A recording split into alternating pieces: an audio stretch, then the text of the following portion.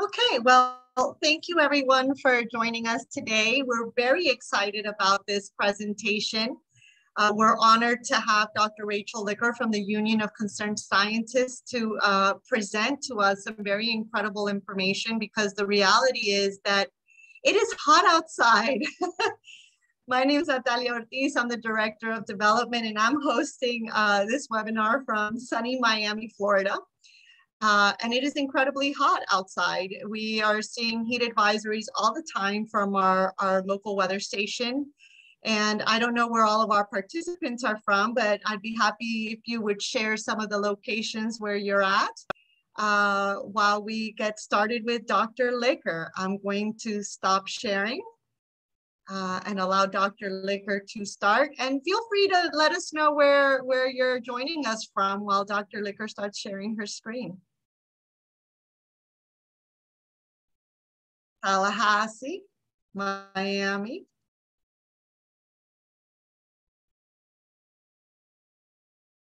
Feels like 105 in Chicago, Nashville, Massachusetts. Louisville, welcome. So excited to see people from all over the US, Pompano, Palm Beach. Well, thank you for joining us today, and I'll let Dr. Rachel Licker take it away. Thank you so much for having me. So yes, I'm Rachel Licker. I'm a senior climate scientist with the Union of Concerned Scientists. I am joining you from Madison, Wisconsin, where it is very hot and humid as well. Not known for our heat up here, but it actually does get quite brutal. And it's a long summer of heat and air advisory alerts from all the wildfire smoke that's been coming in from Canada and out west. So I was hoping to speak with you today about a new report that we released this month called Too Hot to Work: Assessing the Threats Climate Change Poses to Outdoor Workers. This is work that I did in collaboration with my colleague Christy Dahl at UCS. We also collaborated with Professor John Mbatsaglou from UC Merced for a peer review study that is underlying this report, and many, many colleagues, some of whom are on the call, like Alicia Race, who have helped to do outreach and work on the Hill to get this report out there. So thank you to all. Really excited to be joining Cleo, and I'm so grateful for all of your time today to talk through this. So what did we do? Well, in 2019, we conducted an analysis called Killer Heat, in which we looked at how extreme heat is likely to change across the United States as a result of global warming this century. And what we found is that between now and mid-century, the number of days with a heat index above 100 degrees Fahrenheit, and the heat index is the feels like temperature, a combination of heat and humidity, which I know you are all very familiar with. We found that the number of days in which the heat index would be above 100 degrees Fahrenheit in an average year at mid-century would double over historical values, and the number of days above 105 degrees Fahrenheit would quadruple if we were to fail to take aggressive action to reduce heat trapping emissions. And so what we wanted to do is really understand the implication of those increases in extreme heat for one of the most exposed populations, and that's outdoor workers. So what you're looking at here are maps from that Killer Heat study. On the left are historical values of the number of days in which the heat index exceeded 100 degrees Fahrenheit on the top and 105 degrees on the bottom. The values range from in white 0 to 1 all the way up to red being greater than 100 to 200 days in an average year. At mid-century, with again no action on climate change, you see the values for those 100 and 105 degree days across the country. And you can see Florida is really one of the most at-risk areas in terms of increases in dangerous heat. And so why we wanted to focus on outdoor workers is because they're a population that's both essential and highly exposed to extreme heat. So when we talk about outdoor workers, we're talking about the people who pick our food, who build our homes, who respond to emergencies. And they're often considered essential, and yet they're often put in a position of having to choose between their health and a paycheck.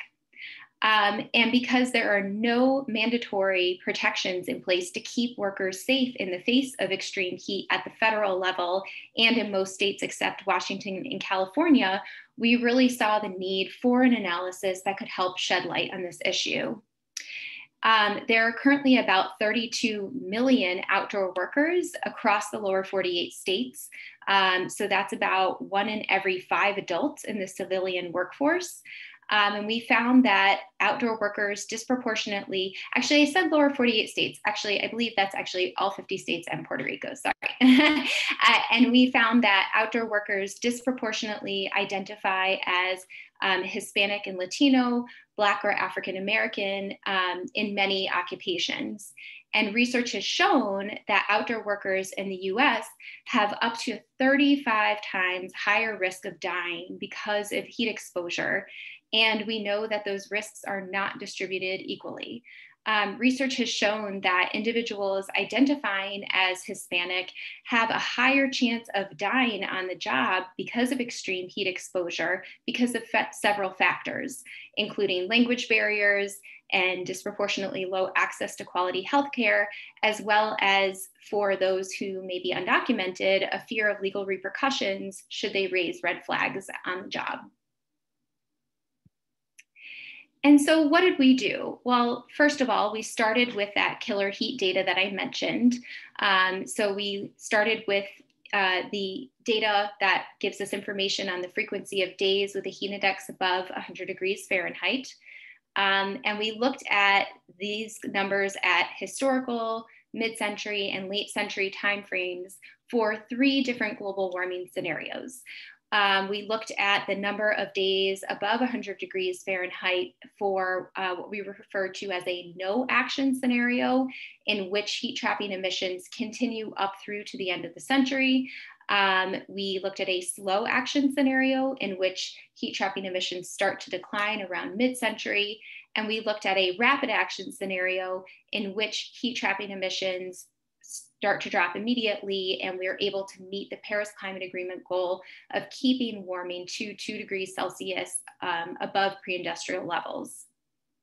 And so what we then did was we applied the recommendations from the Centers for Disease Control and their National Institute for Occupational Health and Safety, or NIOSH, on how to reduce work time on hot days.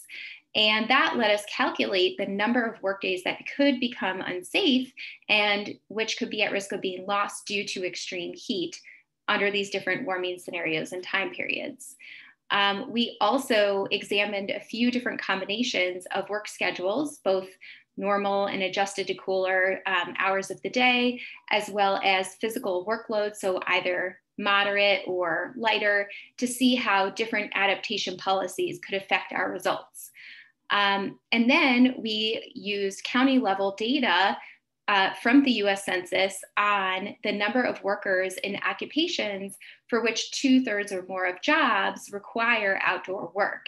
And we then used the projections of unsafe work days to look at the number of unsafe days each year in these different time periods, as well as the earnings that could be at risk of being lost as a result of extreme heat. We did so for 7 occupational categories, which I'll speak to in a moment. And we also looked at state level race and ethnicity data for each occupational category. So just to underscore what we really did here is, after all of this number crunching, we calculated the number of workdays per year that could be at risk of being lost at mid-century and late century under these different global warming scenarios, as well as the associated earnings that could be at risk of being lost each year. And so just to take a moment to zoom in on who we're talking about in this analysis, we considered 7 what we refer to as occupational categories. And so these include construction and extraction jobs. So think the people who are building our homes, roofers, mining machine operators. We looked at protective service. So that would be police officers and firefighters. We looked at farming, fishing, and forestry workers. So those would be farm workers, forest conservation workers, We considered material moving occupations. So that would be, for example, mechanics or people who work on our electric or telecommunication lines. We looked at, I'm sorry, I think I didn't say, I think I just mixed two occupational categories, forgive me. Materials moving, so that would be truck drivers and railroad workers, for example, and then installation, maintenance, and repair would be those mechanics, electric, and telecommunication lines workers, forgive me. We also looked at building and grounds cleaning and maintenance workers, so that would be, for example, janitors or pest control workers, landscapers, and then finally transportation, and that could be people such as airfield operations specialists, delivery truck drivers. And in this analysis, 83% of the individuals included identified as male, more than 40% identified as Black, African American, or Hispanic, or Latino, versus about 32% of the general public. And there were a lot of variations in income relative to occupation, some earning more than the average job in the US and some earning significantly less. And so what did we find? So some of the key national results that I wanted to walk through with you, and what I'm going to focus on here is a scenario in which workers are conducting a moderate workload at the typical time of day that they tend to work now, assuming no action on climate change and focusing on mostly our mid-century results relative to historical. So what we found is that each year, about 18.4 million outdoor workers experience at least a week's worth of unsafe work days, and again, in an average year, versus about at mid-century, that's what we project, versus about 3 million workers historically. So again, that would be 15 million more outdoor workers would experience at least 1 week's worth of unsafe work conditions by mid-century if we don't take action on climate change. An incredible expansion.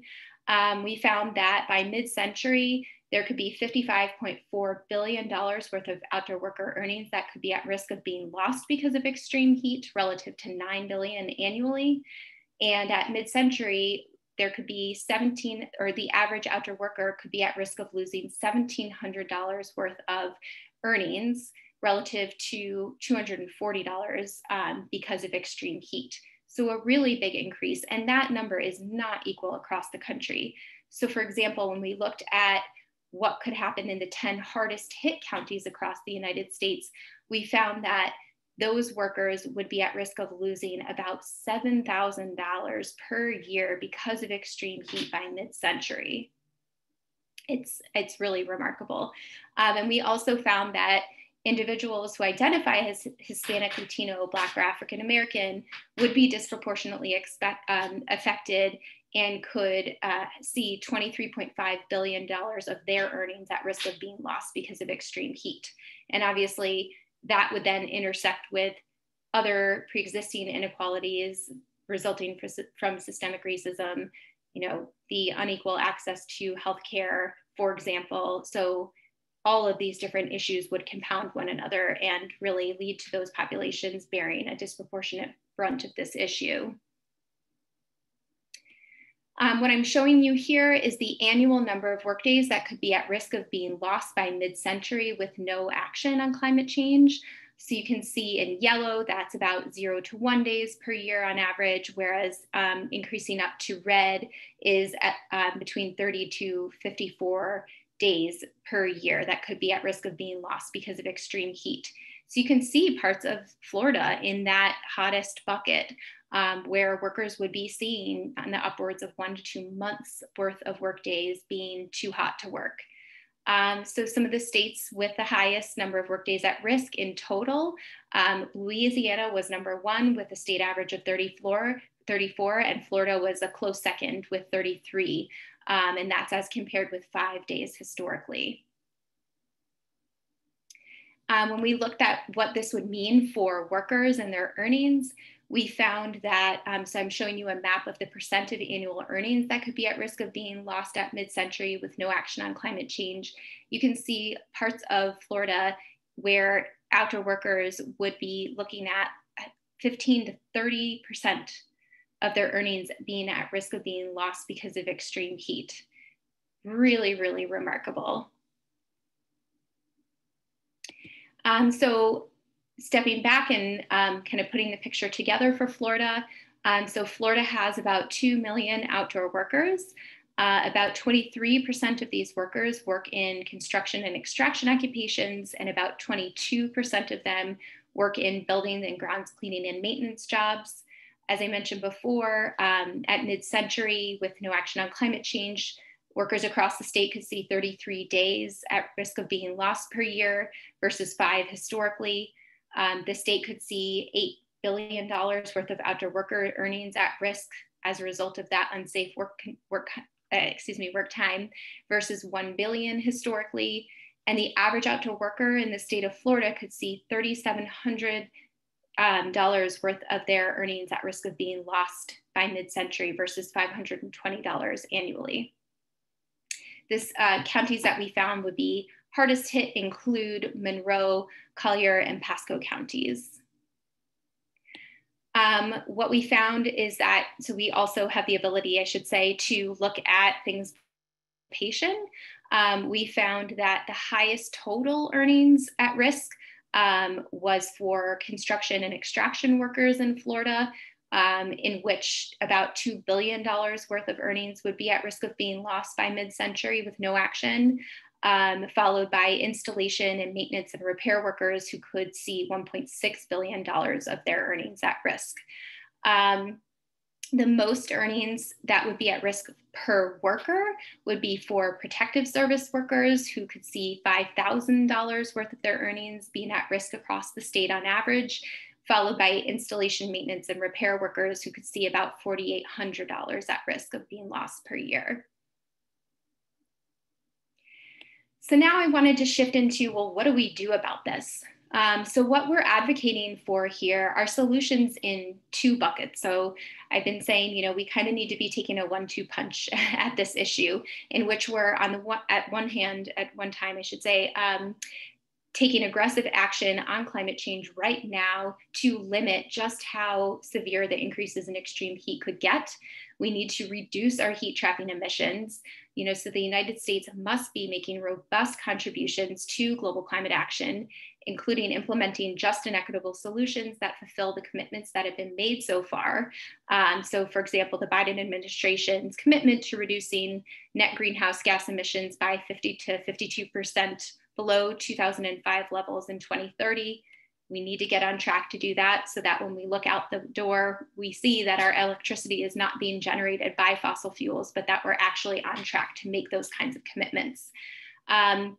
We need to be investing in policies and measures that advance clean electricity, energy efficiency, zero emissions vehicles, mass transit.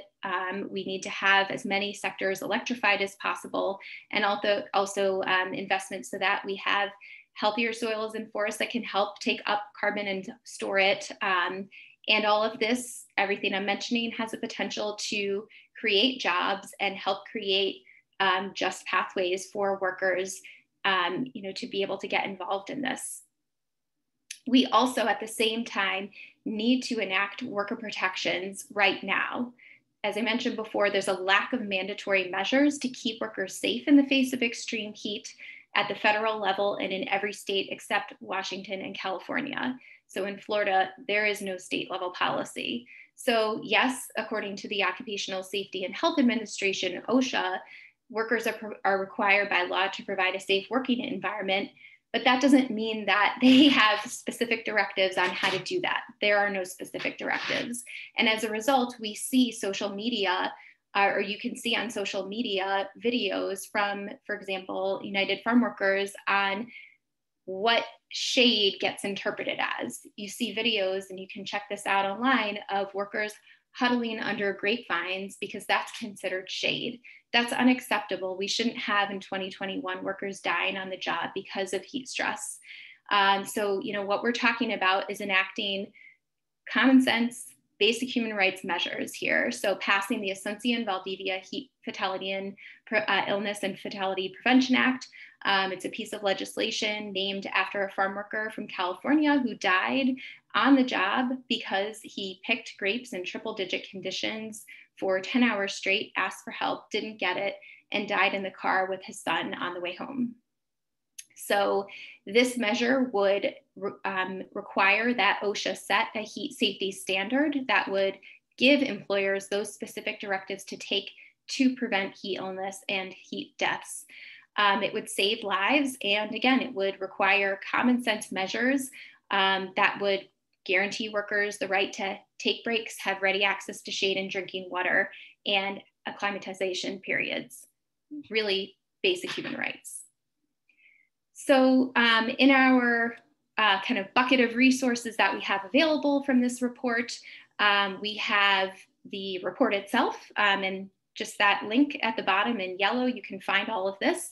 We have congressional district fact sheets where you can go in, you can find your congressional district, and it'll spit out a one-page, or I guess that's actually two-page, but if you print it on one piece of paper, fact sheet that you can take with you to meet with your representatives to advocate for the bill that I mentioned, as well as other measures to take action on climate change and keep workers safe from extreme heat. We have a short video that you can view about this issue, an interactive mapping tool that I'll talk about in a moment, as well as spreadsheets where you can download all the data that I was up late at night generating. We have an ongoing blog series, as well as a paper that's going through the peer review process right now. And anything that has an asterisk is available in both English and Spanish.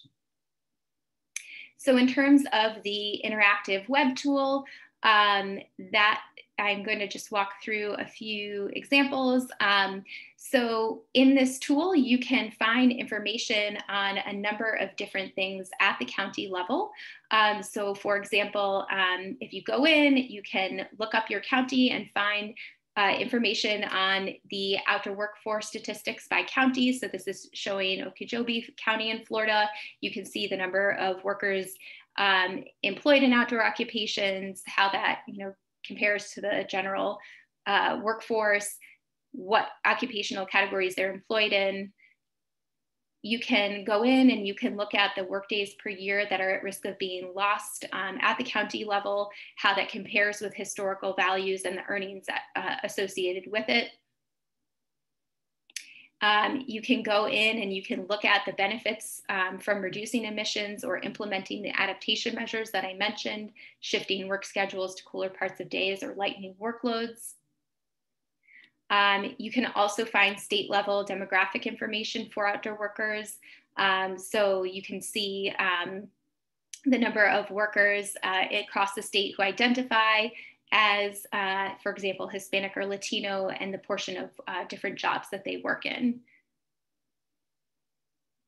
I just wanted to flag a few limitations of this study and just be transparent about that. So for example, we were not able to include some important outdoor work jobs based on the nature of the data sets that were available. So unfortunately, we were not able to include mail carriers, nor were we able to include individuals who manage agricultural or construction enterprises. They were included in sort of these buckets that were not, basically it was just a data limitation. We also don't account for changes in population or migration or future automation of jobs. And we're using earnings values that are at 2017 adjusted inflation levels. So we don't make projections in terms of how the economy could shift into the future. So with that, I would like to thank you so much, provide you with, again, a link to the study where you can find all the resources I mentioned, as well as my email address. Please always feel free to get in touch. I'm going to go ahead and stop sharing my screen and really look forward to the discussion. Thank you. Thank you so much, Dr. Licker. We have a raised hand.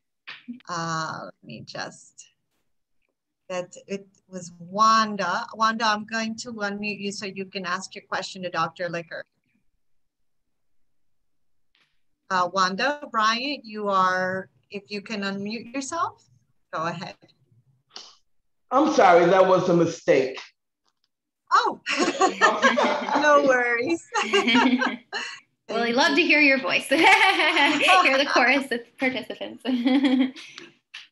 Does anyone have a question for Dr. Licker, or would anyone, I know we have several people attending us today that aren't necessarily in Florida, that have questions with regards to where they're located that maybe Dr. Licker can go into more detail with.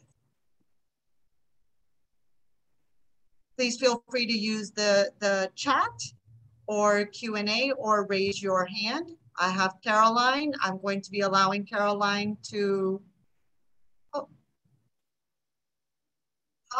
Okay.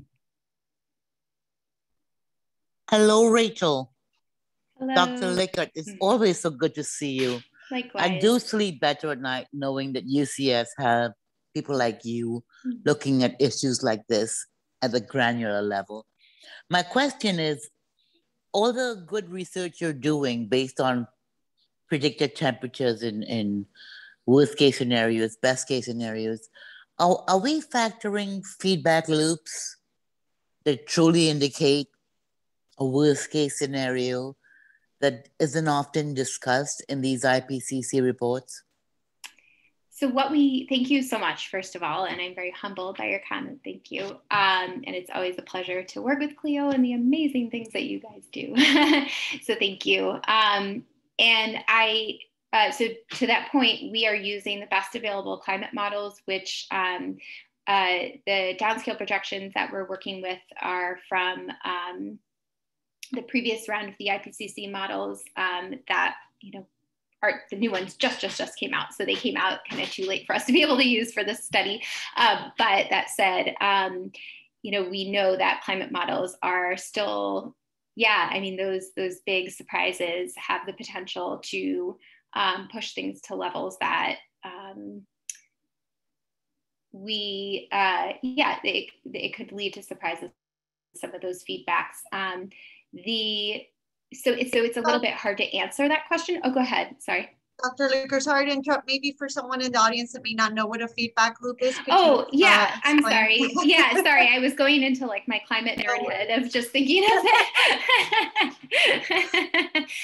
Okay, so what Caroline is mentioning is that there can be the potential for there to be basically, these situations in which you have permafrost melting, and that creates darker Earth's surface, which then more heat is being absorbed, and it can kind of create these big feedback loops where all of a sudden we have the potential for unexpected large-scale shifts in our climate that could lead to also things like large sea level rise and sometimes they call them tipping points.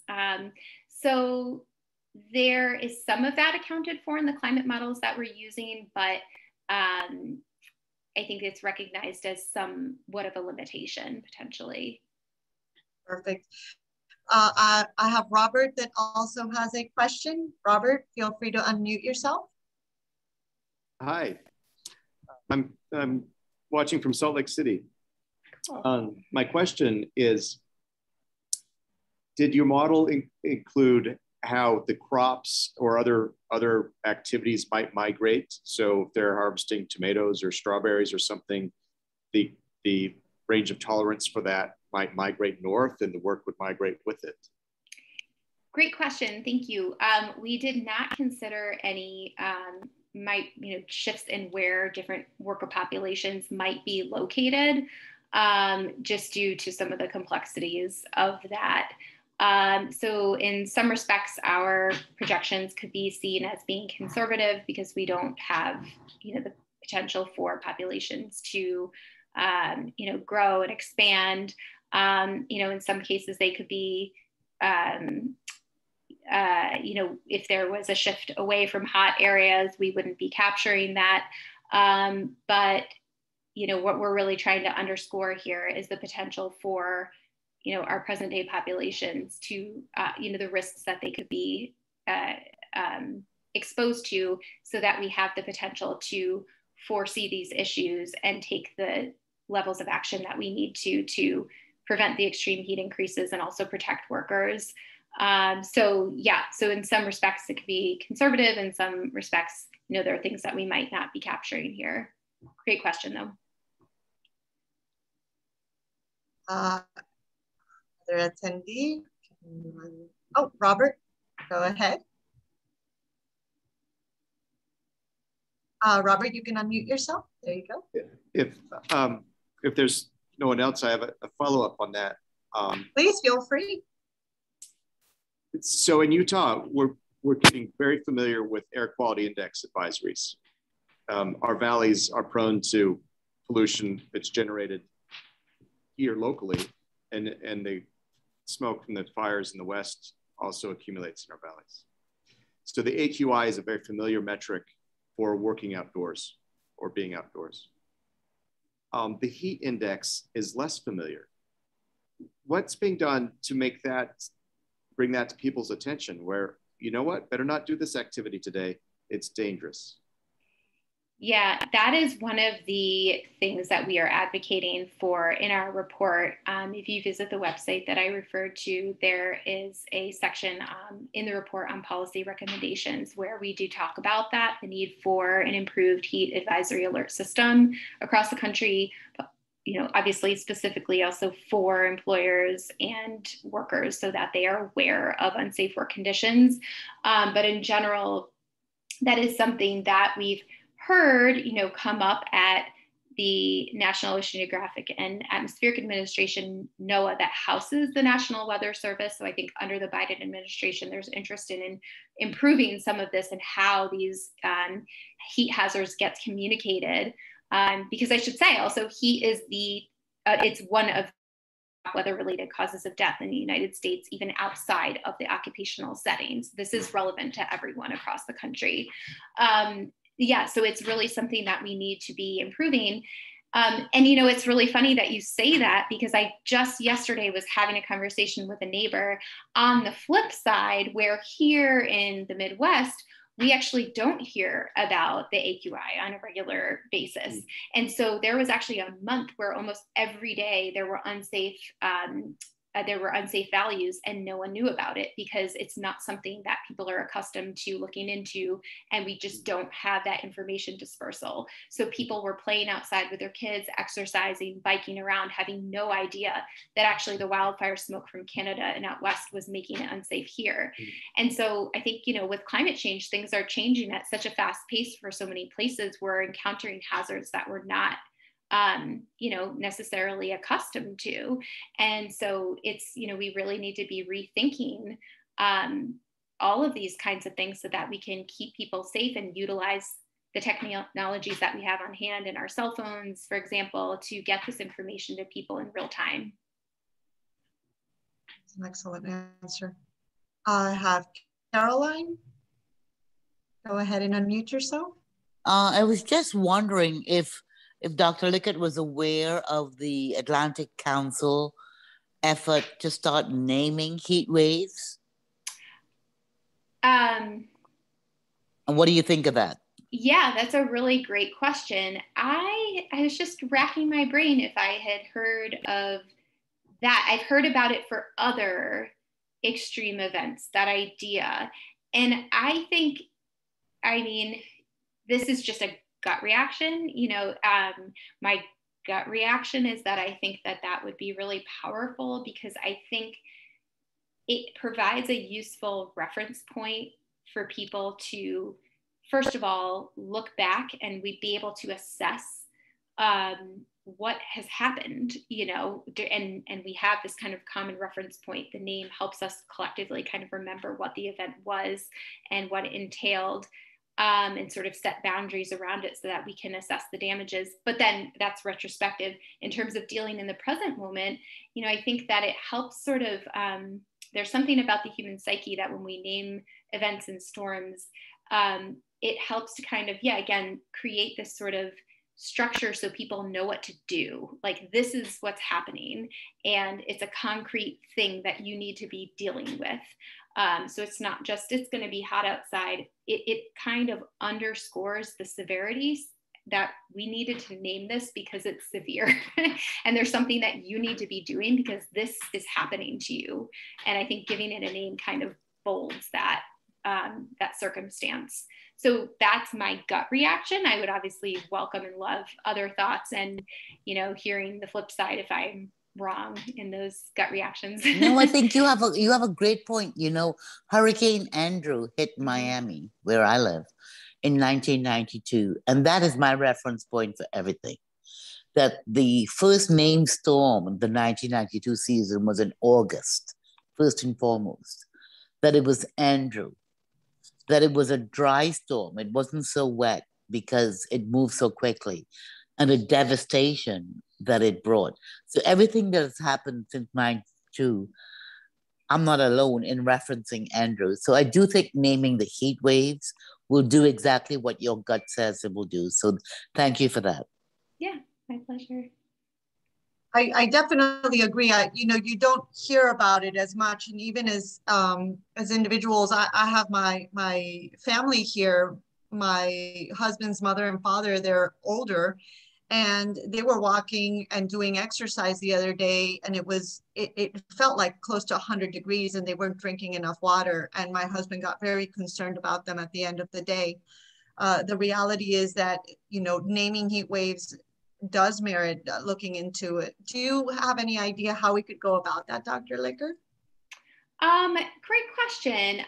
There are some efforts. I was actually participating for some time through something called the American Meteorological Society, which is the professional society for meteorologists, and climatologists are also part of it too, where there was an effort to reconsider some of that.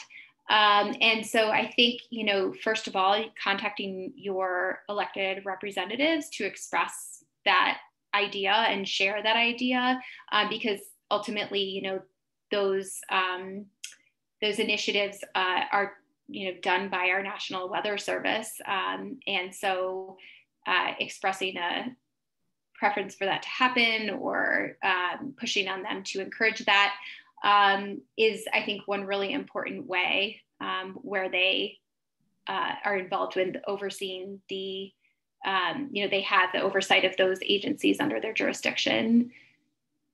Yeah, that's excellent. Robert, I wasn't sure if you had another question. Just in case, I'll allow you to talk because I saw your hand up. No, I'm sorry. I didn't realize my hand went back down. No worries. Let me see if, Caroline, do you have another question, or your hand was up? No, sorry. I think there's some questions in the chat and in the Q&A. I do see one in the chat. It's from Ernie. Ernie, would you like me to unmute you, or would you like me to read you your question? I'm allowing you just in case. All right, Ernie has a question. It says, I have a question, but first forgive me my outburst caused by my own nostalgia. My symptoms include an underlying sense of loss, vague sensation of being torn from the earth, a general out-of-placeness, homelessness without leaving home.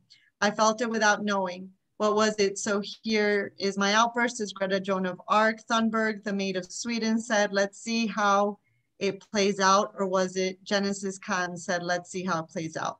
Here's my question. Can you address this definitive disease of the 21st century?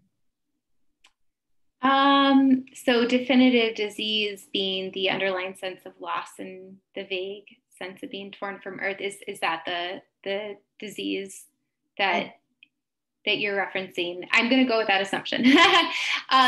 What I'm guessing you might be referring to is this sort of bizarre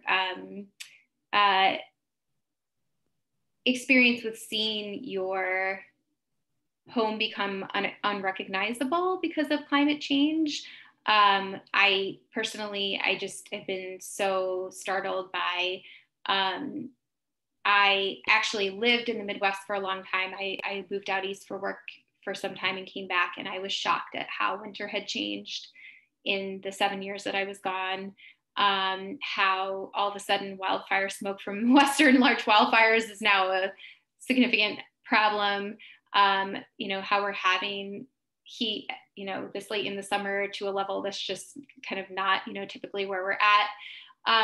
And it creates all of these changes in our rhythms, in our, sort of markers for the year, and our sense of ourselves in our places.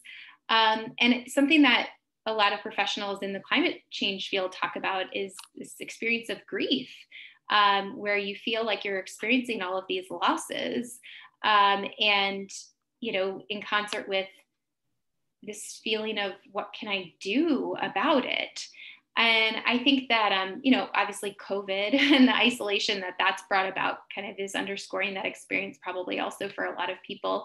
I would encourage you to, in being involved in webinars like this, or, the activities that we're talking about, I think being active in it can really help, because it can kind of, at least, you're experiencing the losses, and then there can be the feeling of helplessness. At least it can kind of get at part of it. So I think that for me, people often ask how I can do this line of work, but, I get to do something every day about this issue. And so that really helps deal with it. And you can find connections with other people who care. So it can help you feel sane and grounded in such a sort of disorienting world that we're living in. That's an excellent point. Ernie, for me, working in this field, I'm a mom. I have a 16-year-old and a 13-year-old, and it can be devastating. But the reality is that what we should be feeling, and I'll quote Caroline in this, is rage. We should be so angry, because the reality is that the solutions exist. It's just a matter of political will to do this, and do this with urgency. If we've learned anything from the IPCC report, is that we can't keep kicking the can down the road and expecting a generation that comes behind us to somehow miraculously solve this issue for us. The reality is that we have the power to make a difference. We have the power as voters to be civically engaged, not just in major presidential elections, but contacting our local commissioners, contacting our mayors, engaging in our local and state politics is incredibly important. The other one we don't do enough of, we don't talk about this issue enough. With our friends, with our family, and talk about it in a way where we find common ground. I know on my end, my family, I'm a mix of, both political aisles. And the key was really for me being able to find common ground and talking to those members in my family that maybe weren't as educated or didn't care so much about this issue. Bring them in and talk to them about their loved ones, anyone under the age of 30, what their future really looks like and the legacy that we're really leaving behind. And then to Rachel's point, getting more involved in these kinds of discussions and just continuing to join that power of the movement. There's a quote, and I won't say it quite the right way, but you don't need 100% of the population to enact change. You need about 3.5% of it. So we really don't need everybody on board. We just need a 3.5% really loud to make a difference. So, it really comes down to civic engagement and communication, talking to others. Once we end, I'm going to share with you a really amazing program that I really invite every one of you to join. I myself, I'm not a scientist and I'm not a teacher. I was an entrepreneur and an inventor of children's products. And when I took a climate lecture with the Clio Institute, I went from 0 to 100. I certified myself as a climate speaker, and I can say I myself have given a climate presentation to over 1,000 people, and there's a ripple effect with that. And so, there really are a lot of avenues that we can take, because we shouldn't feel lost. Quite frankly, we need our target. We have our target, eye on the bullseye, and really, know that we should use these emotions to empower us with anger, quite frankly. Let me see, we have another Caroline. No, that was an accident. I really appreciate this conversation. I do think it's going to take, people like Dr. Lickett standing up and just giving us the facts. The number of days that it's going to be hard for us to be outside, much less work outside, is only going to increase. And I guess if I have a question for you, it would be, we have probably the biggest problem at Clio communicating to people why 2 degrees average increase in global temperature is such a big deal. That it's not the same as saying, well, I woke up this morning and it was 75 degrees and now it's 88 and I'm okay. So what is 2 degrees going to do with 3 degrees? And giving people perspective on that global average and what those little changes mean, not as easy as it should be. Could you help? Yeah, I mean, I think, the analogy with having a fever is really helpful, and saying, with people understanding, if your body temperature increases by a few degrees Fahrenheit and a couple of degrees Celsius, we know what that means. That means a range of symptoms across our body, and it is exactly the same for the Earth. And that's why when we have a 2 degrees Celsius increase in the Earth's average temperature, it translates into these huge increases in extreme heat during the warm season across the United States, and then translates into unsafe work conditions at staggering levels for outdoor workers and other people. It translates into earnings losses. It is, it's akin to having a fever, and the ramifications mean changes in our daily experiences, and to a level where things could become unrecognizable. Yeah, very true. Do we have any more questions from the audience out of curiosity? Have you studied the effect of climate change on crop growth and quality? I have. I did my dissertation on it. Yeah, I actually looked at how this is very, so, when you do a PhD, you do something very specific. So I was looking at the effect of climate change on wheat growth in Eastern and Western Europe. And I was looking at, how droughts and increasing temperatures are affecting things. Beyond Eastern and Western Europe, here in the United States, we know that extreme heat is a big deal for crop yields, crop quality, not just the maximum daily temperature, but also increases in the nighttime temperatures. We know that when temperatures go beyond 90 degrees Fahrenheit, for example, it can really start to reduce crop yields for important crops like corn, which is grown across the country and used in many of our different products. So it's a big deal. And we're already seeing effects in different parts of the country, and it's projected to get increasingly severe, and implications also, yes, for the quality of the products as well. Definitely. I've also heard that the nutrients levels actually being impacted by the absorption of carbon dioxide. I have another question from an anonymous attendee. National Weather Service does not take into consideration urban heat island effect when issuing heat advisories. Research suggests it could be 10 to 15 degrees above in some cases in some urban areas. Is there opportunity with this report for advocacy to change that? Utilities normally follow that to stop power disconnections, which sometimes can be life-threatening. Excellent point. Yeah, that's a really, really great point. And it's something that, there are a lot of other sort of like ripple-on effects where you have the urban heat island effect, and then you can have more ground level ozone pollution. And, if you have the dirtier power plants being brought online in these areas during these extreme heat events, it can exacerbate that ozone and other sort of air quality problems. So it's a really, really great point. And it's something that, we definitely are trying to speak to the unique risk to urban populations, and is something that, when we're all talking about this issue, I think is really critical as well. Yeah, that's an excellent point. We have time for one more question or two more questions if anyone would like to either use the Q&A and or the chat.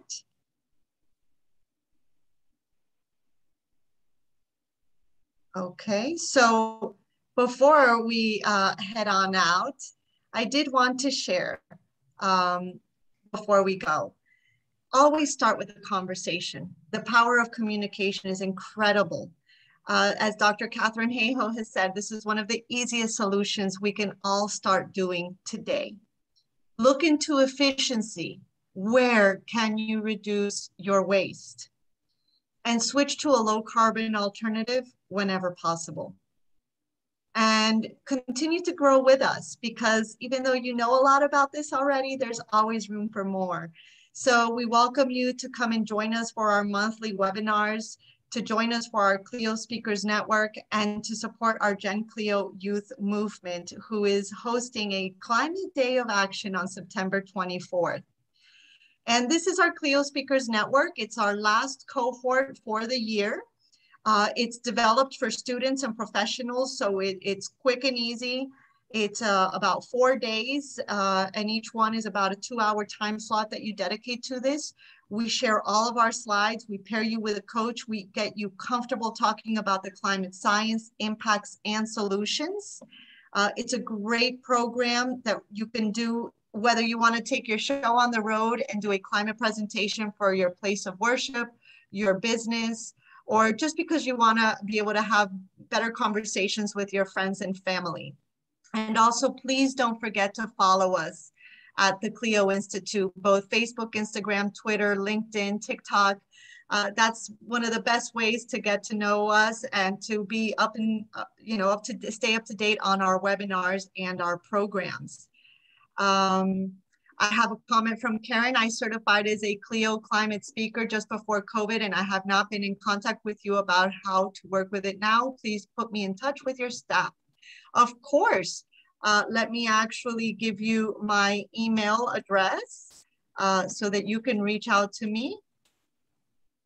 And I can put you in contact with our program manager for the Clio Speakers Network. There anything else? Trans Mountain Pipeline, Edmond to Vancouver must get insurance. This is more of a comment and a link. Thank you so much, everyone, for your time. Thank you, Dr. Licker, for spending the afternoon with us at Clio. This is being recorded and we will be sharing it with everyone. So if you would like to share this recording with friends and family, we will be sending you the link. Have a wonderful rest of your day. And please also follow Union of Concerned Scientists. Thank you.